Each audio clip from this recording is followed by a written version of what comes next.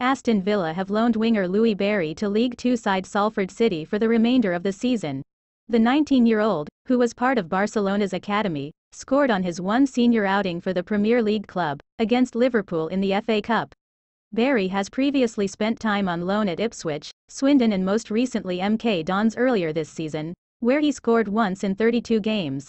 "I feel like coming here will improve me as a player," Barry said.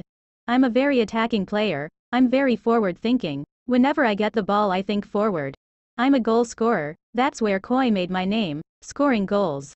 I like to create, I like to make things happen in the box when I get the ball, I want to drive forward, get players and put them on the back foot.